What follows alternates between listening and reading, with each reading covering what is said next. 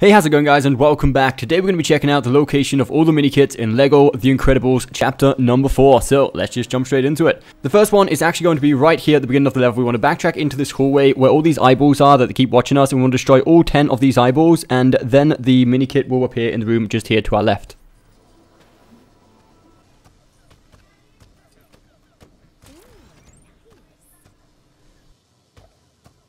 The second one is going to be in the very same room. All we need to do is get a character that has the tracking ability, then just follow the trail as usual, and it will lead us to the next mini-kit.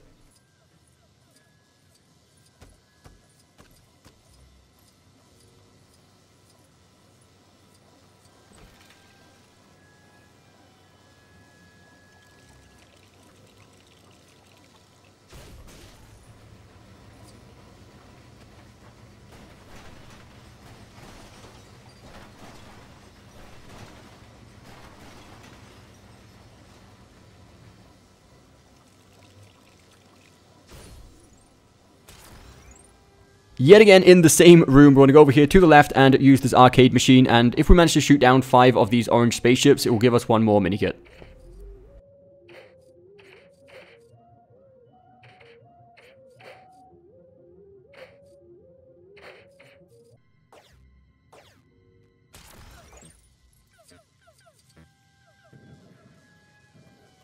Still very close by, for number 4, we're going to need a character with the bomb ability, and we need to destroy all 5 of these silver machines. So the first one is going to be over here by the hallway. All of these are very easy to find, but we'll be showing the location just in case. The second one is just up here a little bit further towards us, here on the left-hand side corner. The third one is over here to the right, as you can see here on the far end.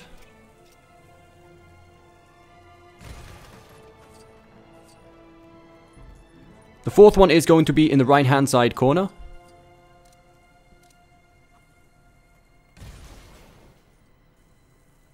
And the fifth and final machine is going to be at the end of this little maze, which isn't really too complicated to get to. And that is going to give us the mini-kit. So as for the fifth mini-kit, we need to backtrack in this very same maze just a little bit, and it's going to be hidden behind one of these bookshelves. Again, very easy to find. Now, once we have the fifth one, we want to continue advancing through the level until we get to this staircase just here. And instead of breaking through the wall like we're supposed to, we want to get a character with crawl, and we want to go down the stairs to the left. And up here, we're going to find another mini-kit. Now, I did this next one in a bit of a weird order because I didn't know the other one was there yet. But just at the bottom of the staircase again, if we use Mr. Incredible, we can break through this wall, and there's going to be another mini-kit waiting for us. But the reason I said this is in a bit of a weird order, because if we go back up to the top where we use the crawl ability, there's actually going to be another mini-kit that I didn't realize until a little bit afterwards. So you could just grab both of them while you're up there the first time. There's no need to go back down. Once we get up here where the previous mini-kit was, you can jump across this platform, and there's going to be another ledge here with some fire on it. Here we want to switch to someone with the ice ability to put out the flames, and behind there we're going to find the 8th mini-kit.